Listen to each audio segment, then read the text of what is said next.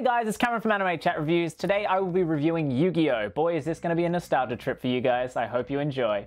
Did you like playing Yu-Gi-Oh! And Pokemon growing up? A lot of these popular shows based on the card games were used to promote those card games, but they also became happy memories for many now adults.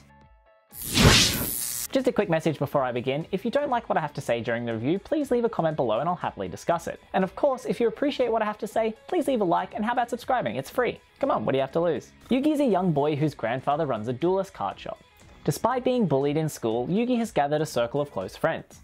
One day, his grandpa gifts him the Millennium Puzzle, a mysterious artifact from ancient Egypt. After solving the puzzle, Yugi releases the King of Games, a pharaoh who then resides in Yugi's body until he needs help. It's important to note that the English dub episodes are extremely edited and different from the original version.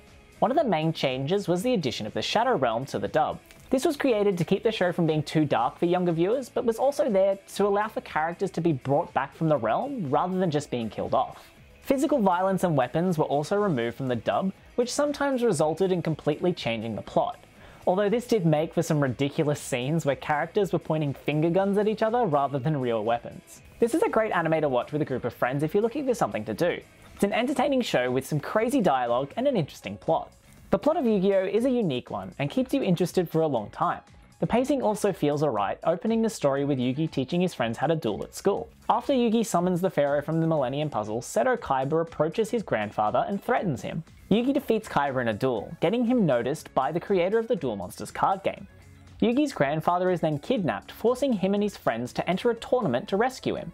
The sub and the dub names will both be included for this because some of the dub names were drastically changed to westernize the anime. Yuugi Mutou is our main protagonist with the insane spiky hair who is gifted the Millennium Puzzle. He gains confidence as the season progresses and befriends the pharaoh that appears when he solved the puzzle. Yami Yugi is the king of games Yugi frees when he solves the Millennium Puzzle.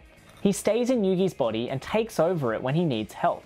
Other characters don't seem to notice this change despite Yugi becoming much taller and having a deeper voice than Yugi. Sugoroku Mutou is Yugi's grandfather. He's the one who owns the card shop and he also helps train Joey Wheeler.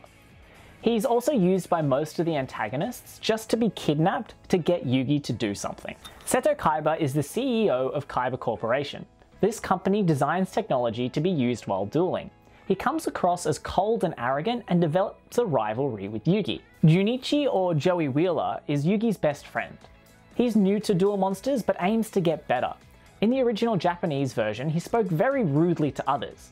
However, in the dub, he has a Brooklyn accent for some reason. Mizaki Anzu, or Taya Gardner, is one of Yugi's other good friends. She acts as a cheerleader type character when her friends are dueling. Hiroto Honda, or Tristan Taylor, another one of Yugi's friends, who travels with them, is actually one of Yugi's old bullies.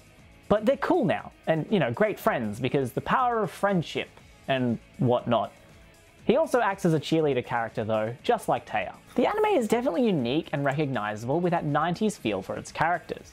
The animation is alright, but there's not really too much to say about it, and it's just not that remarkable. Much of the soundtrack is frequently recycled. There's nothing that really stands out here except for the opening. And we all know that one line in the opening that's really popular and rather catchy. It's time to duel! There's a lot of fun characters, entertaining dialogue and scenes, and interesting plot points in this anime. It's also neat to go back and compare the sub and the dub versions to see what changes and how it impacts the show. The animation, however, is just okay. Plus the soundtrack isn't super interesting either. The dub also cuts scenes out that impact characters and plot development in the original show because they were too violent for children. With all that said, I'll be giving the first season of Yu-Gi-Oh! A B. This is an entertaining anime to watch and I would definitely recommend you watch it. Nostalgia does play a big point in this, in making it so much more enjoyable than it probably should be, but let's be honest, rewatching it, none of the rules ever mattered, and it's all just for fun.